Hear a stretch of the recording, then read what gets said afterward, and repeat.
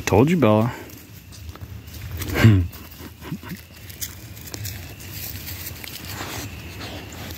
Yes, girls, I know. Yes, yes, yes.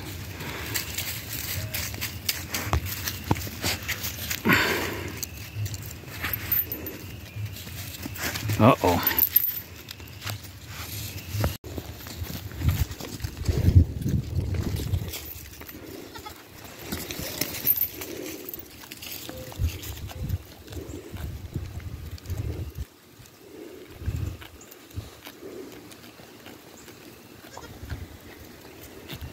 Wish I had that much spontaneous energy. Remember when coffee used to make you feel like that?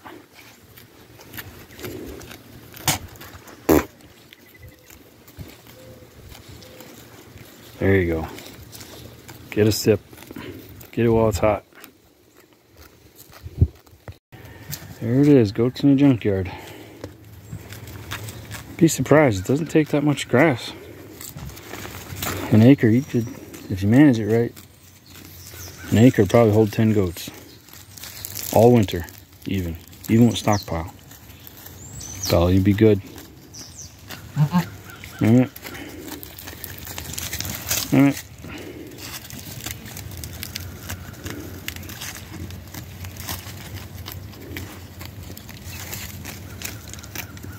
Come on, put it in low range, dude. No? Beat up, Nanny.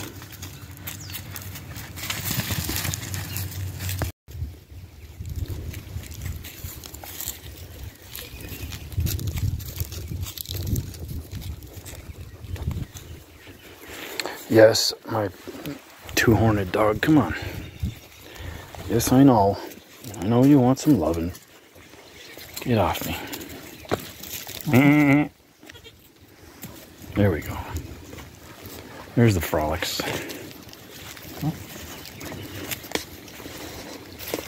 Good girl, Nanny. Yeah, those two would drive me crazy, too. I think maybe we should sell them. Get another doe in here. We don't need no bucks. We got one stinky buck already. He doesn't want company.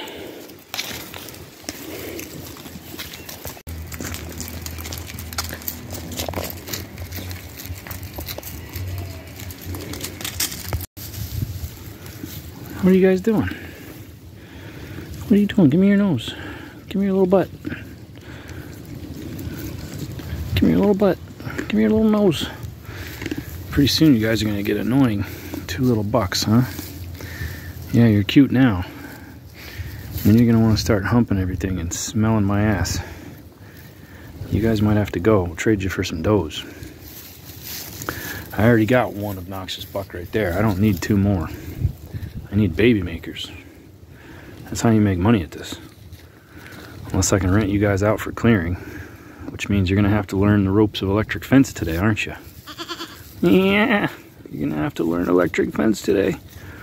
Oh, that part where I hear you scream every time you get 11,000 volts in the nose.